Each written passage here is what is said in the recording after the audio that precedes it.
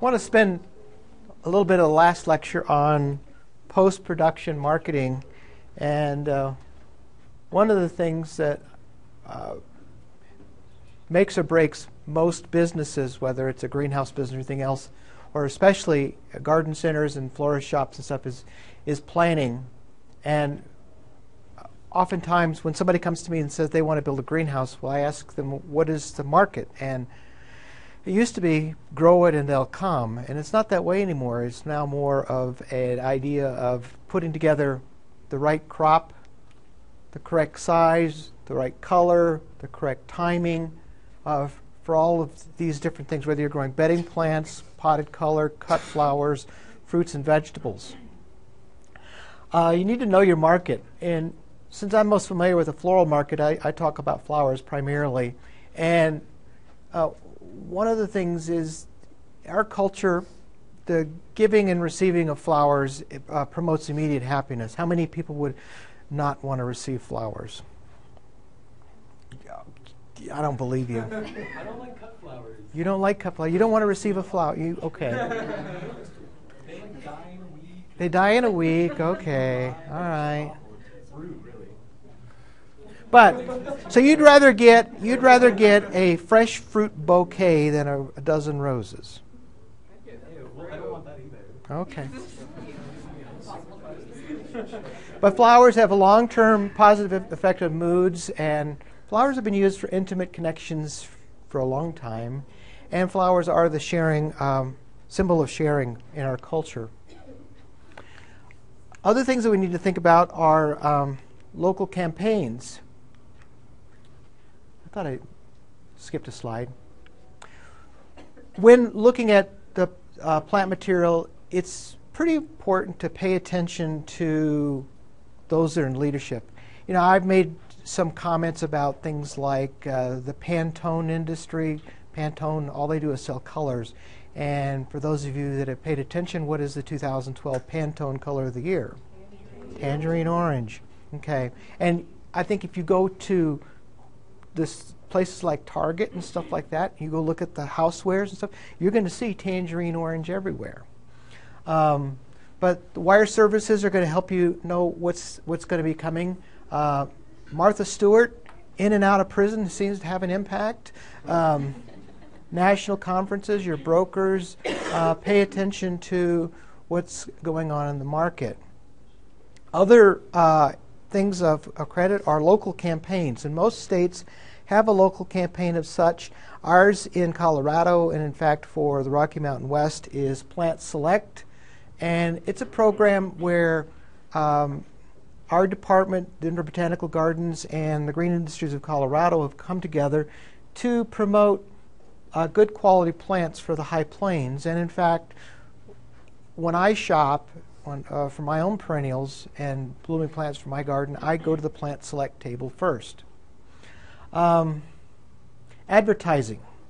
How much money do you spend on advertising? Well, if you're a wholesale grower, you're not going to advertise to the local consumer. You're going to focus on the trade shows, magazines, and do a lot of direct marketing, working with brokers. Whereas your retailer, print, e-commerce, Facebook, Twitter, all of those things are something that you need to learn how to use, along with radio and television. If you watch the evening news out of Denver, who's the big marketing doing gardening promo right now on the evening news? It's O'Toole's, right? Of course, if you watch other channels, it's other things. So for the wholesalers, trade shows, local industries, the Ohio Florist Association is the biggest one in the country. It meets in July in Columbus, Ohio. The biggest one in the Rocky Mountain West, of course, is ProGreen.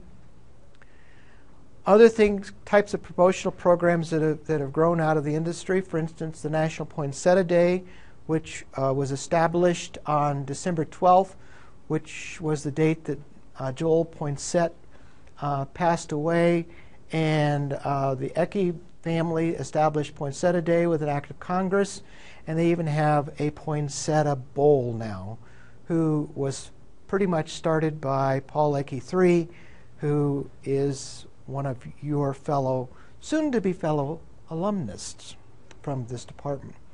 So you're supposed to recognized poinsettia day. I want to spend a little bit about point of purchase sales because horticulture majors typically don't get a lot of information on retailing. Point of purchase sales or POP materials is we all are exposed to it. Things that draw you to a product line, increased sales for the product, sales, the silent salesman, and they're supposed to link a company message or information when the person is not there to present it. One of the point of sales products that is famous in Colorado is the Hardy Boy logo. And when Al Gerace created the Hardy Boy logo, he actually was looking at his own son, Dan, who gave us our tour, running around the greenhouse, and that's where they came up with that logo. And according to Debbie Borden-Miller, who's the sales manager, it reinforces that Hardy Boy name. And when somebody shops in the garden center and is familiar with higher quality materials, they look for that red logo. And in fact, I've had other garden centers complain to me that if it's not in a red flat, they can't sell it because the red flat with a white interior, the Welby Greenhouses has actually trademarked that look. So they want to see the Hardy Boy all the way through their program, from the wholesaler all the way through the retailer, so people can recognize that. Other marketing taglines, Simply Beautiful is a creation of Anna Ball, of Ball Horticulture. Anna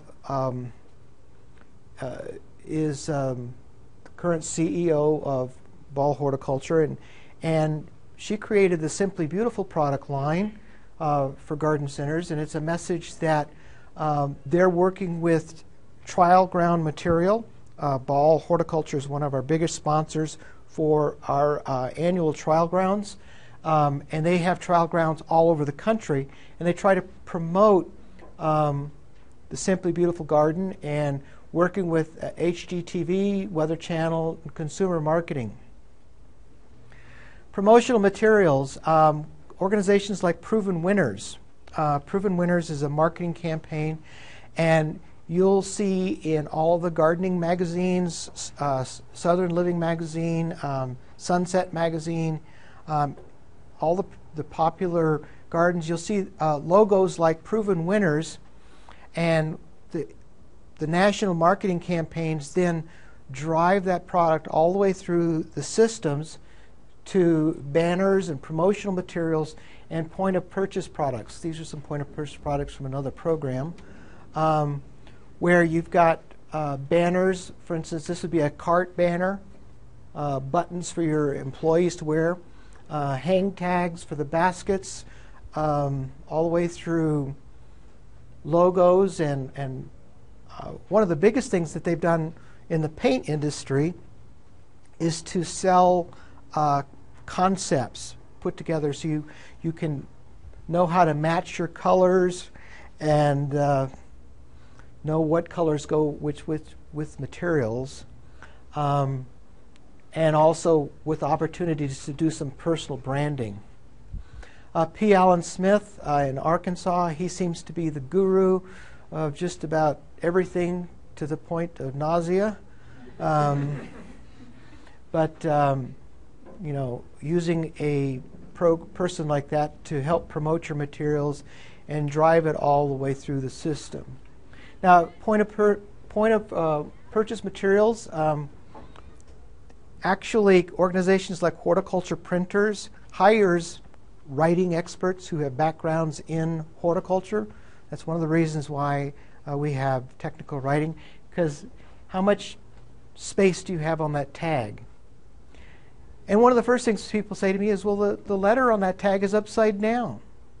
Is it upside down? It's not upside down, because if you go in there and you see this logo as you're walking up to the bench, you pull the tag down and you can read it. Another critical thing in point of purchase materials, this is one of the biggest concepts that they've ever come up with, is the snap label. And that actually slips into a slot on a blow molded pot so it doesn't pull out. and a blow molded pots where they can actually put the point of purchase material and brand the pot. If you were to go out and buy a pot of perennials today in a lavender colored pot, where did it come from? Gully Greenhouse. Okay, branding. Okay, poinsettias. These are most every company that markets propagation materials makes point of purchase materials available that you can download. Like for instance, the Edke family has these on their websites, and you could just click on this and download it and take it to your sign manufacturer, put your own branding logo on it to market your plants and put your own price. Also fundraisers, fundraising forms, and for poinsettias right now, the biggest market for a local grower is to sell to an organization that's going to use the plants for fundraising and promotes their materials. And for instance, one of the biggest things to do is to not even sell a plant, but to sell a coupon for a plant.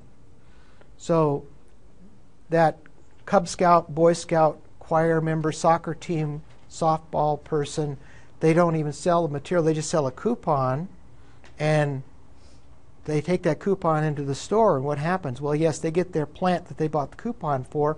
Hopefully they buy more product, and they've also generated somebody to cross the threshold into their business. So that's something